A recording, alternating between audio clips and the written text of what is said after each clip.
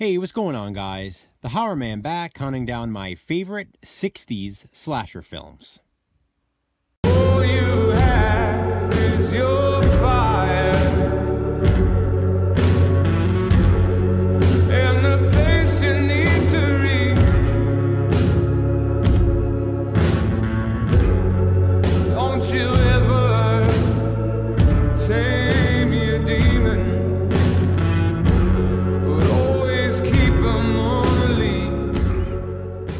I've already filmed videos counting down my top favorite modern-day slasher films, 90s slasher films, 80s slasher films, and 70s slasher films. But that leaves out what is actually a pretty important decade for slashers. The 60s brought us some really good slasher films, or what many people consider proto-slasher films. But honestly, what's the difference? It's the age-old debate, what makes a slasher a slasher? To me, a proto-slasher is a slasher film. Period. I don't see the significance of creating another subgenre for a subgenre of horror. People are stalked and killed in sometimes creative ways by a maniac. That pretty much sums up a slasher film for me. For this list, I've selected 6 slasher films from the 60s. 6 from the 60s. Admittedly, there are not as many slasher films from the 60s as there are from other decades. But these following 6 are definitely some of my favorites. Before I get into the countdown, though, I do have to give one honorable mention, and that is to the film Blood Feast. I do not own it, which is why it's not included in this list. But if I did, you'd probably see it featured.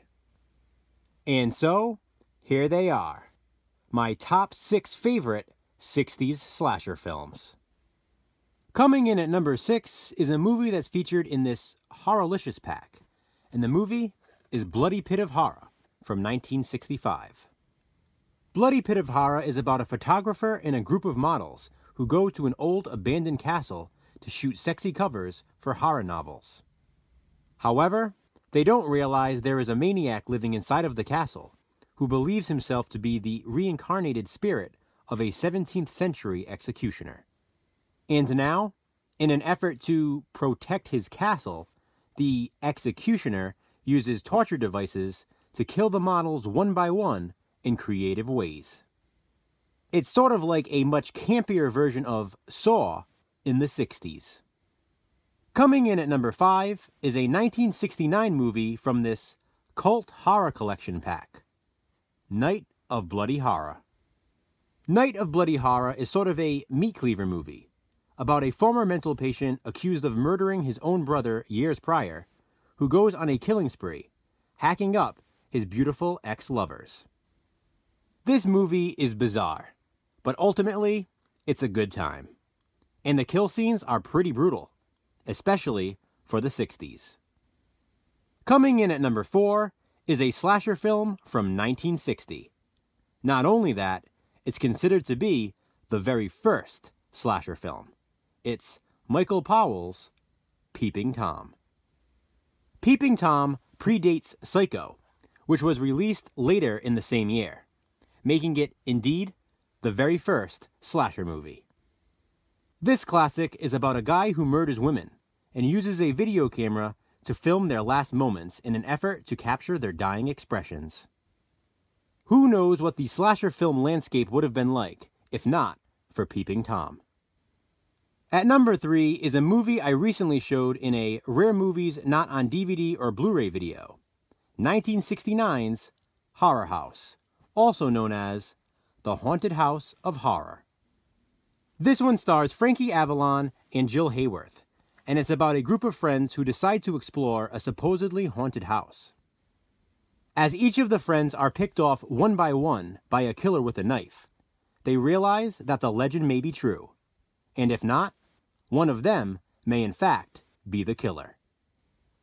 This movie is a lot of fun, and while it was released in 1969, it definitely has more of an early 70s feel to it. But regardless, it's my number 3 favorite 60s slasher film. It's also worth mentioning that in a list of only 6 films, number 3 is sort of middle ground. You know, it's the top half, but it's the bottom of the top half. So it doesn't seem as impressive. However, if you look at it as my normal list of, say, top 30 or top 20, number 3 is pretty good. Coming in at number 2 is Francis Ford Coppola's horror classic, his first feature film from 1963, Dementia 13. Yes, the legendary director who brought us the Godfather films and Apocalypse Now, among others, debuted with a slasher film. Dementia 13 is definitely quite the complex film, but to summarize it as simply as possible, an axe-wielding maniac is loose in a castle.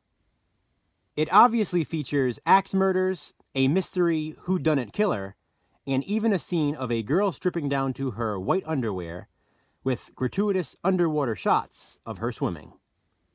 Where else but in a slasher film do you get all of that? The setting and atmosphere alone in this one bumps this up to the number 2 spot. But it's not quite my number 1, because I think that one is obvious. Because my number 1 favorite 60s slasher film is a movie I already mentioned in this video. Alfred Hitchcock's classic, Psycho.